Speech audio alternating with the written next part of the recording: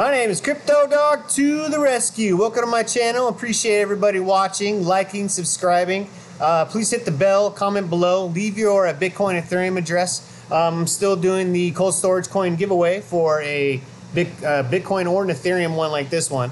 Let's see the Bitcoin one. Here's the Bitcoin one as well. You can see that. Cool coins. They last up to 5 years guaranteed, and you can just store it up somewhere. You know, now that everything's going up in price. You know, I even actually use mine right now, and I just keep putting money on it, or Bitcoin or Ethereum on it, and then I'm just going to put it somewhere, and that way I don't get tempted to use it. I mean, that's kind of what the great thing about these is that once you put it on here, you don't want to take it off because you have to put your public key on a hot wallet, and then now it's not a private key on a hot wallet. So, you know, then it's done. You don't want to keep using this coin, you know, keep putting money on it because now your private key's online. So once you use it, it's done. That's why I just put money on it, and then I set it and forget it basically at that point. So, you know, moving forward into the crypto market cap here, 293 billion right now. You know, Bitcoin went up to 7,300. Our volume is up to almost 6 billion right now. I mean, can't look any better than this right now. You know, hopefully it stays that way. You know, 24-hour changers. Sorry, Decentraland 25%, Power Ledger 23%, ZCASH 20%, Stratus 20%. So the pricing is looking good. Their volumes are starting to look much better. You know, morale is up, and it's, you know, just kind of seems like when it comes to the market. You know, and this news article says 20 billion in 30 minutes as Bitcoin spikes to 7,400. You know, normally when we have an elephant walk like this, it goes up. Goes up in 30 minutes to an hour to 2 hours, and it's up. So this is just kind of saying, kind of what I was just saying too, is the strong volume, momentum's building. As long as it's going to keep that volume, and then you have the RSI and MACD backing up that volume, then we're going to keep going up on a upward trend here, I think. You know, because we're into a storm right now with the Ichimoku cloud. You know, let's look at that real quick. Kind of show you what I'm talking about here. Move that into an hour chart real quick, and yeah, no, it's the day chart. There we go. So there's that Ichimoku cloud that I talked about in my last video, which was like 4 or 5 days ago. But this Ichimoku cloud, you know, normally, like I said, it doesn't want to weather through a storm like this because it's usually going down. And even on this upward trend, look, there's no storm to weather through. So it cut right through it, you know, pretty easily on that. And then it, you know, obviously went down. Now we're going straight through a storm. You know, we haven't seen this. We haven't seen this at all when it comes to Bitcoin on a day chart. Excuse me. For long term. So, you know, long term, you know, HODL or long term gains, long term macro trading, so on and so forth. So this is a good sign. It gets up over this, and like everybody's kind of saying, oh, the 8,000 is going to be it. They're kind of right. You know, we'd say 7,600 to 8,000, I think, is going to be our, the next, let's say 5 to 6 days is going to be the make it or break it on considered, quote unquote, the upward trend. So we shall see when it comes to that. You know, that other indicator that I was, you know, that you were looking at before I changed it was this is the bot indicator uses for trading, and it's the Bollinger Band. The low BB and the high BB for the bot indicator. And, you know, I changed it, but, you know, now it's changed back. But this is what Profit Trailer actually works off of with Tradingview. So, you know, it's just kind of one of those things where, you know, if you look at my affiliate links, I have Tradingview in there. You know, I have all kinds of things that I use, Cointracking, and they all work with Profit Trailer and pretty much all bots, but especially with Profit Trailer. So it's actually a plus when it comes to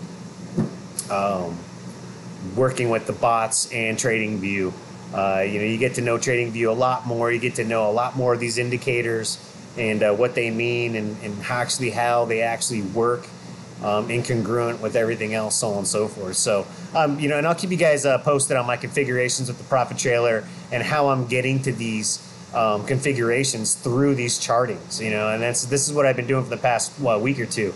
So I apologize I haven't made a video in, you know, 4 or 5 days, but you know, got to get things done. You know, I had some issues at work, and now I'm back. So I'm going to be making a video every day now until I have another, you know, hiccup in my schedule. So this is going over the what to expect when Congress talks about crypto. So tomorrow they're talking about crypto. They're holding a committee meeting, and they're going to be going over the House Committee of Agriculture will focus on the emergence of digital assets, while the Financial Policy Subcommittee hearing will examine the extent to which the United States government should consider cryptocurrencies as money, as previously reported.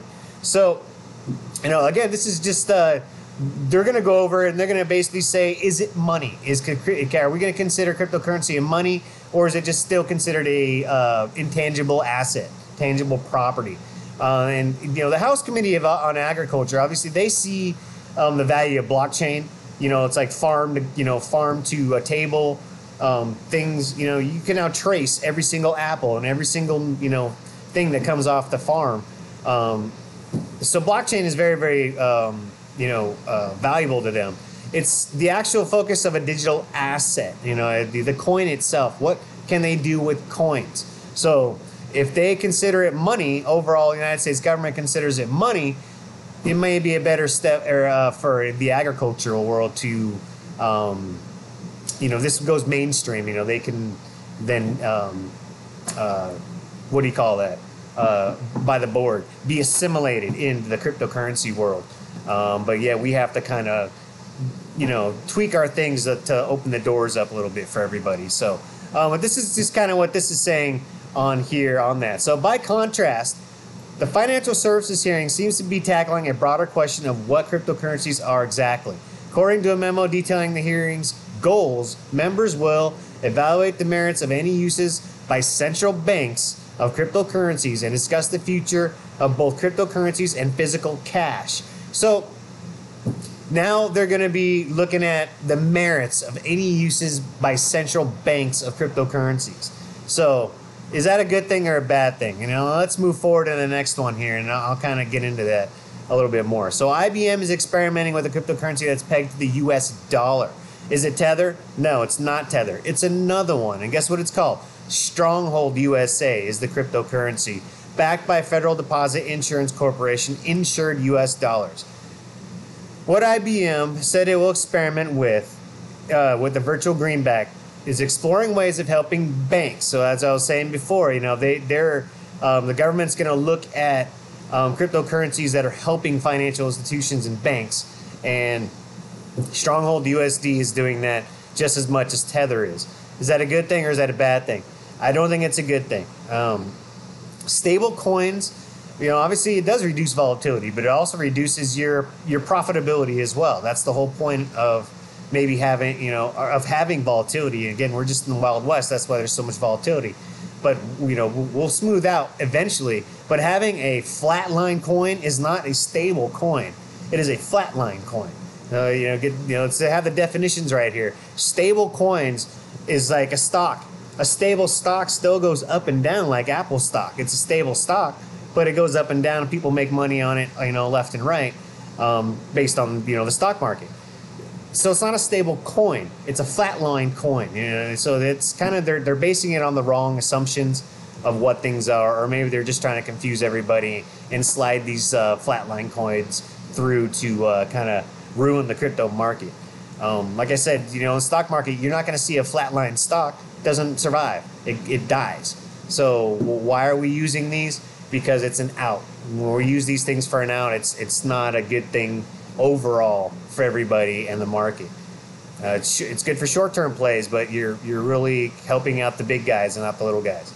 So they're just kind of saying that because Tethers have, you know, so many problems as a well-known stable coin, they're looking into another stable coin that is very much backed by insured US dollars, Federal Deposit Insurance Corporation. So backed by an insurance corporation, that's definitely backed by money.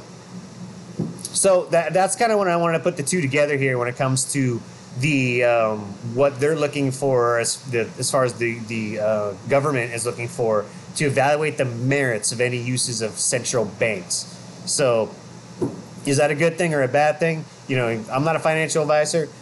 Please make your own decisions, but I don't think it's a good thing at all. So moving forward here, everybody knows this. Coinbase is exploring support for Cardano, BAT, Stellar, ZCASH, and 0x.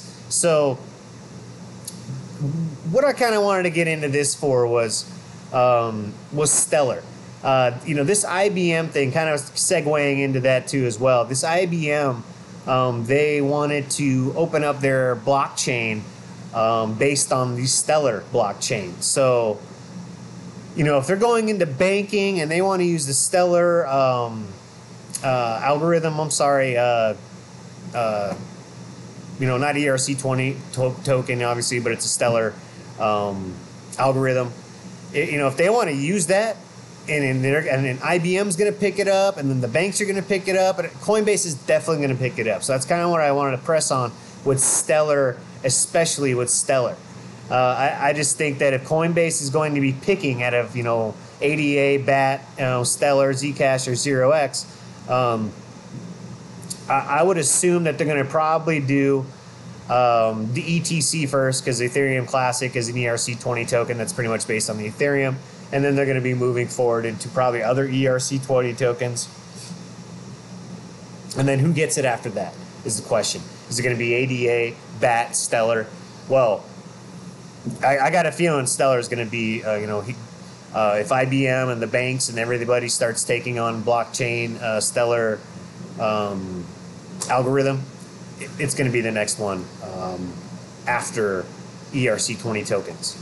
You know, whether it be Ethereum Classic or another ERC20 token coming out the way. So last but not least, Crypto Fear and Greed Index. We're at 39 today from 36 yesterday, and last week at 29. So great to see. You know, the morality of everything going up, the news, everything in the news is way more positive than negative. You know, we all see these things about, can't remember what it was called, Black Stock or Black Doc or Black Jock or something like that. They now have a criminal cryptocurrency team, and they, you know, they're going to be jumping on board too. So just good things to see in the market, you know, overall. So my name is Crypto Dog to the rescue. Again, please like, subscribe. Still doing the 100 and 150 subscriber giveaway. So leave your address, Ethereum, Bitcoin below, and I'll be picking a winner. So keep up the grind. Have a great night.